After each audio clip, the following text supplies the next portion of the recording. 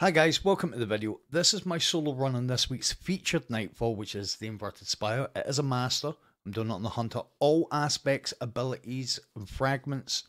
You can see them right here. You can pause the video and go back and see exactly what I used. All mods will be shown. The weapons that I'm using, I decided to use New Purpose, which is the pulse rifle from Duality. Aisha's Embrace, which is the Trail Scout rifle. And I decided to use the Hothead Adept rocket launcher. Now, you guys have probably seen in the thumbnail that this is a one floor boss kill, one phase boss kill.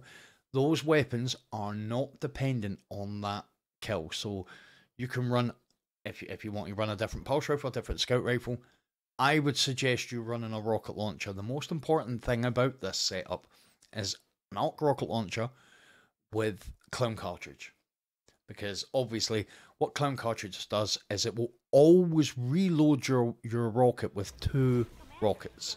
So when it's empty, as long as you have 2 rockets available, it will reload 2 in the mag. It allows for a faster DPS on the boss. I've went with star rater scales. I don't think there's much that needs explained for that. If I produce orbs, which I am with, I've got a mod on my helmet, Void Siphon. So kills with a void weapon, or multi-kills with a void weapon, will produce an orb of light. So what I've decided to do here is just, cut out the middleman here, and I've just taken out the Cabal straight away. Because what normally happens is you go down here, you take out the Vex, and then the Cabal come. So I decided to negate that and just take them out straight away. So, but a whole bunch of Vex here. I've just broke the lead, or the void shielded Vex Minotaur's shield, and then just put a rocket on. Ammo consumption with heavies. That's why I think everyone else used Storm Chaser, because it's an ammo consumption thing. But Storm Chaser's not so great for this, because the 3 burst makes it hard to consistently crit. Now, it's not impossible, obviously you can do it, but I've took out the middleman again. My rocket doesn't need to crit to do the big damage. Now, some people might say, well, I'll have the Adept. Again, the most important thing is clown cartridge, impact casing, tracking. That's exactly what I'm using. Now, I went with the Adept because when you put Adept big ones on, what that does is it means I don't have to choose between doing boss damage, bigger boss damage, which is it's not actually that much more, but bigger boss damage, or that transferring that damage to the champions, because Adept big ones does Vorpal and boss together. That idea. So it's not actually much more damage, 8 to 10% max. I'm just, now I can do it against champions and the boss at the same time. If you're wanting to get the one phase, put boss spec on. Just kind of, forego the additional 8% damage against champions or whatever it is. So what I'm doing here, you'll see sometimes I'll fire with the scout rifle, I'll hold off, and then I'll fire again. That's because there's a cooldown on Void Siphon. So I'm giving it a chance to reproc me getting orbs on void kills. Now, another thing so I actually done this run. This is the second run I done with this setup. The first run I completed it, and it was a good run. But what I noticed was I wasn't really focusing so much on getting void kills, so I never had a lot of Feast of Light. And it happened again on this one. I don't think I've got 8. I think I've got, if anything, I think I'm rolling with 6 at the boss. And you'll see it makes no difference. The most important thing, another thing, which would have been in the setup, is have Marksman's Dodge on, so that when you dodge, you reload your weapon. That's quite important because it allows higher DPS at the boss. So when I come in here, what I do is, there's a solar VIP kind of guy. He's not, I don't even know what he's still doing in this strike, but he's still here. The blood guard. I take him first, because if you don't, If you don't take him first, when you go after the barrier that's below, he'll start shooting at you sometimes, and it's just annoying. So I take the Blood Guard. If you don't have solar, or like me, you're reliant on your solar subclass, there's an exploding box that you can shoot, which will take your shield down, or you can just my new purpose has adaptive munitions, which is why I'm using it. You can either use an adaptive munitions pulse like I'm using, or an adaptive munitions scout rifle. There are a few good void scout rifles you can. I think there's one you can get with adaptive munitions, or you can wait for the champion snipers that we've just took down. You can wait for them to take his shield down, because they do solar and they will break his shield. Once I've took them down, then I come down and start working on the smaller ads. We'll obviously still want to pick up orbs and create orbs. I don't really create a ton. I create enough though to get the enough feaster light to be able to do that big damage. So you see there, I spoke about ammo consumption. The rocket can be a little bit ammo thirsty, but that's just the nature of using a rocket launcher. It's the same as the Titan run that I done. The way I used weapons that I normally wouldn't use, simply because, and I think I spoke about this in the Titan run, right after reset, like 10 minutes after reset, I done my Titan run, and then you know, I spoke about it more in the Titan run, went to sleep, woke up, a couple of people had done runs, so I was like, oh, I wonder what they used, and everybody used the same thing, me included. So if those runs hadn't come out where everybody was using a Storm Chaser, I possibly wouldn't have done this run. So it just goes to show sometimes it's worth hanging off. But again, Storm Chasers, I don't think it's great for this because of the crit damage. But having said that, I am in no way, shape, fashion, or form saying Storm Chaser is not a DPS beast, because it is. Well, I think I've shown here, rockets are just as good. The machine gun that I used was just as good. You know, whatever you feel comfortable with at the end of the day is what you should use, not what you've seen other people use, because mate, it took them 15 runs. So it's not going to take anybody 15 runs to do this Nightfall. You guys are going to get this no problem. And as you can see, a rocket launcher has been in the game, probably doesn't get the usage that it used to. Is one phase in a master Nightfall boss. Not that that's like a major, massive accomplishment, but it does go to show that there are weapons out there that maybe we're not using that can still do the business.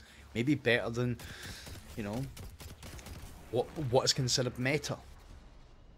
So we've got 3 champions here. I took that unstoppable from up top, basically because I had a brick of heavy. So, you know, why leave that there when I can use it, and then walk away with full heavy again. The new purpose, this pulse rifle, I like it. I really do. It feels very, very smooth to use. If I was gonna have a complaint, which I don't really want to complain, but if I was to have any constructive criticism, all it would be is I'm kind of starting to be done a little bit with all, you know, the majority of the new weapons, save for the Leviathan weapons. But a lot of the new weapons coming in being stasis primary. You know, there's a lot of stasis primary, which for in some instances the game doesn't actually count them towards primary weapon, whatever it might be. You know, I'm pretty sure, although don't quote me, it's just something that I'm like, yeah, I'm pretty sure that happens to me. I'm pretty sure if you go kinetic weapons, now they are kinetic, but if you get double kills with those weapons, it won't count as kinetic. You do have to put on stasis, so it still is an element, but it's a primary element. Kind of weird, but so yeah, I that's why I used that rocket and took that unstoppable. When I come down to this area, once I've took the 2 champions and I make my way down here, I take the 2 snipers first. You can see I've backed away to like the edge of this kind of bunker, this crater. If I move up the barrier will spawn. So I'm very tentative about moving up. The minute I start shooting here, I'm pretty sure he appears. But even if I stay quite far back, maybe like if I'm staying here, I'm still cool. And then pretty soon, yep, pretty soon he will come. So what I'll do is straight away, I'll just stick a rocket on him. Now you will see as well, it's 6.5 dozen. Whether it happens half the time. But I do have Revitalizing Blast on my class item. There you can see him kind of... It's like a void explosion that wells up in his chest. That's basically what Revitalizing Blast does. Every time you stop a champion, you cause the champion to explode, which does about between 10 and 20% of his health. Probably closer to 10, but it's 10% of his health that you don't have to shoot. Because, it's, you know, just for stopping them, you're going to do that big damage. So, now what we're looking for is there's 2 Arc Shielded Blood guards in here. 1 on each side. There you go, there's 1. So, I'm just going to fire a rocket through that little gap. It means... I don't mind if I've got to face them up, but it's... I'm sure you guys will be aware. Much easier if you don't have to stand in front of those guys, because they do big arc damage. So... Still, I've got some heavy lying on the floor. A little tip about heavy: don't always pick it up straight away, because you never know how much heavy you're gonna get from a brick. So, you know, sometimes you'll get 2. Sometimes, well, I could only get 2 there, but sometimes you'll only get 2. Sometimes you'll get 4. Now, this is something I do every time. I stop that incendiary, that unstoppable up there. Because this is where Revitalizing Blast really comes into play. If I stop the champion up there, the explosion kills everything else around him. So, again, it's just efficiency. So we're going to make it down here. Just throw my blades. Now, a great thing, it's one of the fragments I've got on, and you'll see me... I'm not sure if I do it too much in this run, but it's something I normally do. Which is... I'll just stop him. I'm ready to stop him straight away. Rocket on him. Just get rid of him quickly. The minute I use my throwing knives, or the minute I use my dodge to get my health back, because we've got obviously classy restoration on. What I do is I try and hit something with my throwing knives, because I get about 60% of my dodge back straight away. So I don't have my throwing knives. So what I'm doing is I'm just moving between these champions, but these gladiators, because the champion on the right hand side, he can't do it. Well, he's on the left of me now. He can't hit me because I'm constantly attacking from these gladiators from cover. I'm moving. It's not so much about the jumping left and right, it's making sure I'm getting behind these blast barricades. And there we go. You see that Revitalizing Blast? Run up to him. No, I'm not going to finish you. I am going to petulantly shoot you in the face while I'm standing right in front of you with a hip-fired pulse rifle. So when this champion, this unstoppable, comes down, I hit him straight away. Now that doesn't stop him, but what it does do is Revitalizing Blast. It's the Revitalizing Blast clears the 2 enemies that came in with him. Now, this is more... If I do this on GM, which I probably will solo this one, there'll be a couple that I'll be like, well, they're pretty simple, I'll just knock them out. Anybody that knows anything about the channel knows I get bored with soloing GMs, because the channel exists to show you guys strategies on how to do stuff. And soloing GMs isn't always everybody's cup of tea, so there's just, for my content, I don't make content that look at me content. I don't even like that sort of content, and I don't like people that make it. It's cool to be entertaining, but how many times have you watched a video and thought, yeah, I'm never doing that? I don't make content. I try not to make content that's like that. So this GM that strategy of standing up on that blast barricade, that's a GM strategy. So that's probably the way I would do that. It just means you don't have to waste time and ammunition shooting all the dogs, and it can be a pain in the backside. As long as you take out the unstoppable and then don't kill any dogs, then you'll be golden. So we'll stop this unstoppable, and then realise we haven't reloaded our rocket launcher. Rookie mistake there. So now we'll let him come a little bit closer. Once he's his tendrils, those kind of the hair that lights up on the you know, most of the champions, the unstoppables and the overlord champions have got them. When they're lit up, you can't restop them. So once that they stop shining, you can stop them again. So we just backed away, waited for him to come up. Once he was available to stop him, rocket, and then off.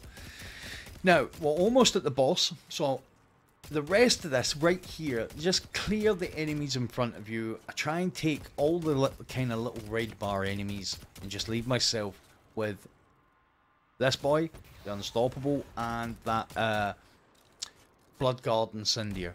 I just try and leave myself with those two guys. As you can see there, I got the stop, but he never exploded. I think there's a little bit of a delay with that. So you see there, we get them stopped. Sometimes if they're burning, you don't apply any more to them. Now, again, I think I said this already, but I'll repeat it. The pulse rifle and the scout rifle you can mess about with them. You can mess about with the rocket launcher. You do not have to have the exact same things I'm using to get this one phase. Using Star Eater scales, producing orbs, making sure you've got some Feast of Light, and an arc rocket launcher, preferably with a bit of tracking and clown cartridge. Impact casing's good. That's what this one has on it.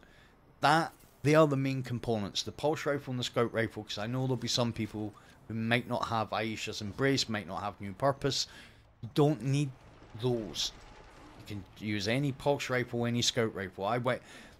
Because it's worked for me, I would always suggest maybe avoid scout rifle and a primary pulse, but it doesn't even have to be like that. You can mix and match. You could put there are good void pulse rifles. You could switch and put Hung Jury on as a primary, and you know. Anyway, point I'm making is, don't sweat it if you don't have the exact weapons I do. Just make sure you've got that rocket launcher. Whatever rocket launcher you've got, make sure it's as close to those two as possible. So there's a couple of champions here. So what we're going to do is just clear out some ads. We're going to try and, if I don't get, which I don't think I do, I don't get another orb here, which means I'm going to be finishing this with 6 Feast of Light times 6. Let's talk a little bit about what we're going to be doing at the boss, because it's going to go pretty quickly. Once the boss comes out, because we've got the fragment on where if we use our charged melee, it will apply Radiant. That is what we are wanting to do, is to apply Radiant so that we can, everything we do after that gives us more damage. Right? So we're gonna throw a grenade. There's 3 harpies. We'll kill the harpies, and once the harpies are gone, we'll put a grenade down for him to walk into. We're gonna throw a throwing knife, pop with super, and then as soon as we pop with super, I'm gonna hit him with a rocket. I'm not even gonna wait till that. As soon as it will let me fire it, I'm firing it. Then I'm gonna dodge to reload. Clown cartridge is gonna give me 2 rockets. Those 2 rockets are gonna kill him. Everything needs to be done as quickly as possible. You know, now efficiency, not recklessly quick. You know, I can see there I've got a rocket down there. What I should have done, and it actually never mattered in the end. What I should have done is fired off a rocket safely to give myself the 2, so I could have reloaded to get 2 in the mag, and then I'd have still had it, you know, full. But not that we need it. But as it stands, I've got 1 in the mag at the moment. So this is where the reason for bringing the New Purpose. The thing about the New Purpose, the one I've got, is adaptive munitions. It means it will break through these shields. Now, again, just so that you guys know, I could have fired a rocket right in between all of them, broke all their shields, reloaded to give me the 2 in the mag. But again, it was neither here nor there. What I'm trying to do here is I'm trying to use my void weapon to get another Feast of Light. There we go. So I've got Feast of Light times 6. That's all we're going to need. So we'll just I'm going to break this guy's shield, and then because the last time, like the reason I never got the one phase last time is because I don't think I was reloaded on my rockets, so I'm just checking, making sure. So we're going to break this boy's shield, and then as I say, we're going to put a rocket down. So here we go. I'm going to put a grenade down.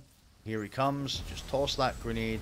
As soon as he comes, throw, and then super, and then rocket, dodge, rocket, rocket. And there's your one phase. Very simple. The main thing is making sure you've got that Feast of Light times 6 minimum. And you're good to go. Thanks a lot for watching, guys. I hope you've appreciated this. I hope you enjoyed it. More than anything else, I hope you've enjoyed it. I hope you've learnt something from it. The hothead is obviously the weapon that's dropping this week, so happy days. Good luck with your runs. Take it easy, guys, and I will see you all in the next video.